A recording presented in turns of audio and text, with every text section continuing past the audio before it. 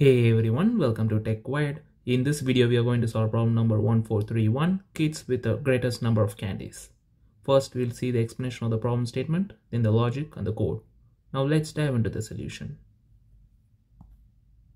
So here I've taken the first example from the Leetcode website. So here we are given two inputs. One is candies array, and next we have a variable called extra candies, right? So we need to return an array of Boolean values, right? So basically we are given the ith kid. For example, this is the 0th kid, and that particular kid has 2 candies, right? Now I will give 3 candies, that the extra candies, to this kid.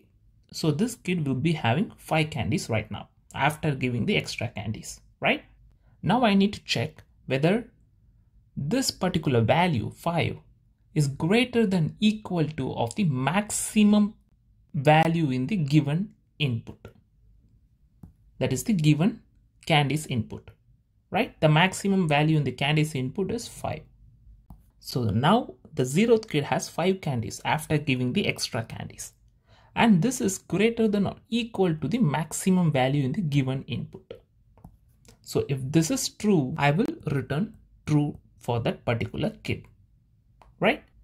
So we are going to solve this problem in order of n time and with a constant space, right? Now we will see how we are going to do this. So first, initially I will pick the maximum value from the given candies input. So that is 5, right? Now I will pick the ith kid. So the 0th kid has 2 candies, and I will add extra candies, that is 3, and it will be 5, right? Now I need to check whether it is greater than equal to the maximum value. Yes, this is true, right? So I will just replace the value with a Boolean value true, right? Now I will pick the next candy, that is 3. So I will add the extra candies as well. So this will be 6 is greater than equal to 5. So this is true, right? So I will replace that particular value with Boolean value true, right? And next I will pick the candy 5. Then I will add the extra candies 3. Then I'm going to get 8. This is also greater than equal to 5. This is also true. I will replace true. Then I will pick 1 and I will add the extra candies. And this will be 4, right? This is not true. So I will replace that particular value with false. Then I will pick 3. I will add 3 again.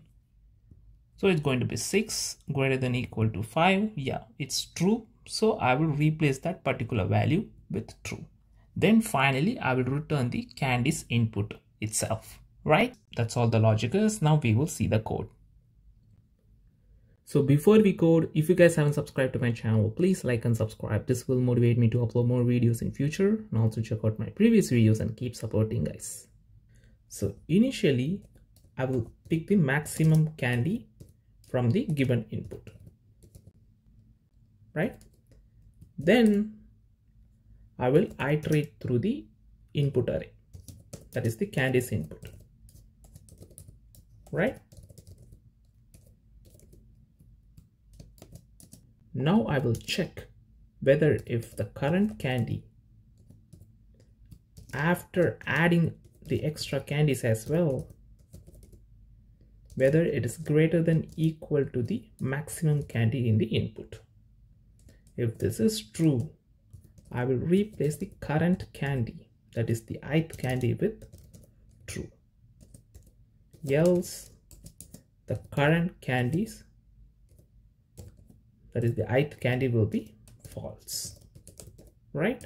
Then finally I will just return the candies input. That's all the code is. Now we will run the code.